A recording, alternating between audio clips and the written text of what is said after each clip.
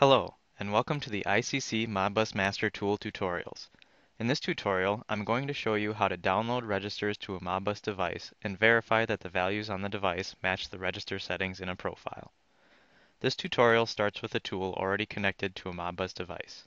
See one of the Connecting to a Modbus Slave tutorials for how to do this. First, we need to select the register set we want to download. We do this by selecting a profile. Next, click on the Download button to write the register values in the selected profile to our Modbus slave. The tool will prompt you to make sure you want to overwrite the registers on the device. Click Yes to proceed with the download. When the download is complete, you'll see this prompt telling us that it was successful. Now that we've downloaded a register set to the device, we want to know if all the values we wrote got there successfully. We can do that by clicking on the Verify button.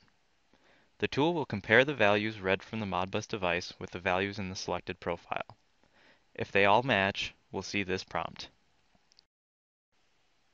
Now what if we didn't want to overwrite the values on our device and just wanted to check if the current values of the registers on the device match what's in the selected profile? We can do that by clicking on the Verify button as well.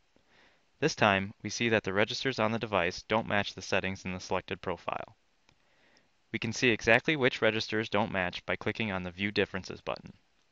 The Difference Results window shows us all the registers that did not match.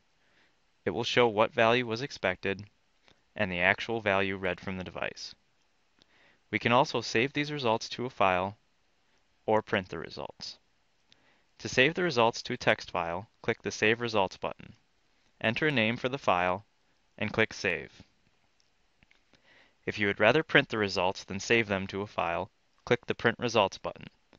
Select the printer you'd like to print to and click Print. If you'd like to learn about what else you can do with the tool after connecting to a device, take a look at the tutorials for uploading and logging. Thanks for watching.